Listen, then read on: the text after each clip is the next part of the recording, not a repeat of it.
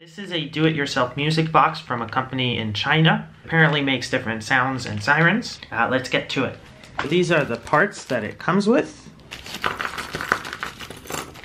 Off the bat, I really like the way that this is made. It looks like a nice board. It's very clearly labeled.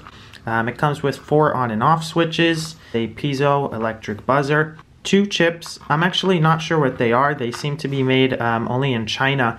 But these parts you just plug the chips into. This is so that if these fry, you don't need to change the whole board. You can just pull these guys out. This is likely for the power, a 104 capacitor. This is the music data. Has 3 unidirectional diodes, 8 different resistors. The schematics explaining how the circuit is laid out.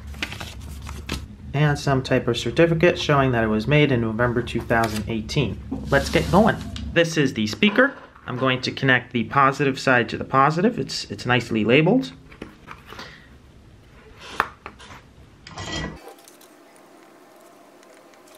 It looks like the 4 on and off switches go here, here, here, and here.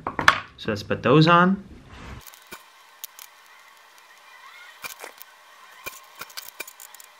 Now I'll put in the transistor. It goes right over here.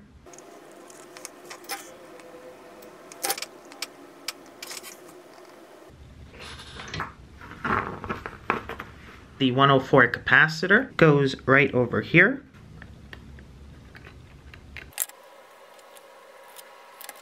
These metal guys go over here. These 2 diodes go in position D1 and D2 over here.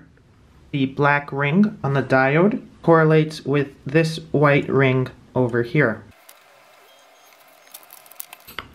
The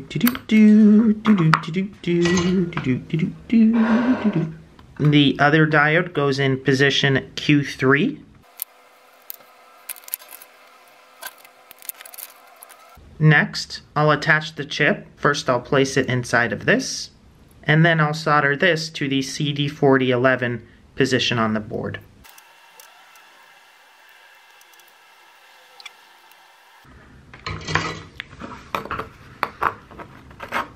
Here I'm going to attach the other chip, the CD4066. First, I'll place it in this.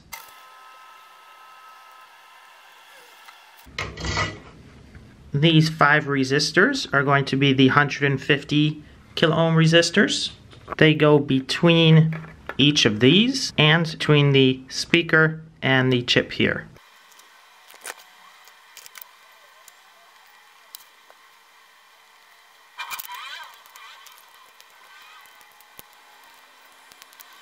The 620K resistor goes over here.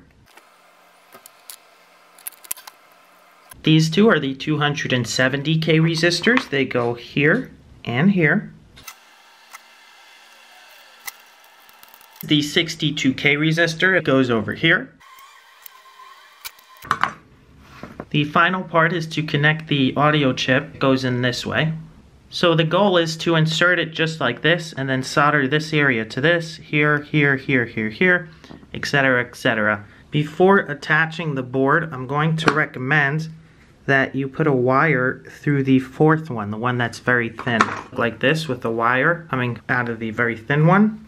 Insert the chip around halfway down and connect the wire. Now I'm simply going to solder the metal parts together.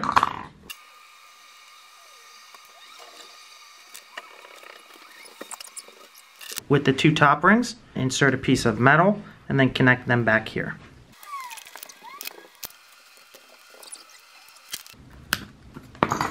So here is the finished product. This is what the back of the board should look like, give or take.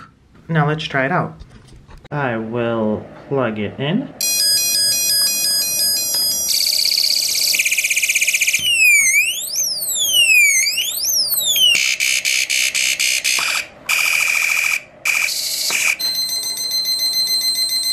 Okay, it's time for the review.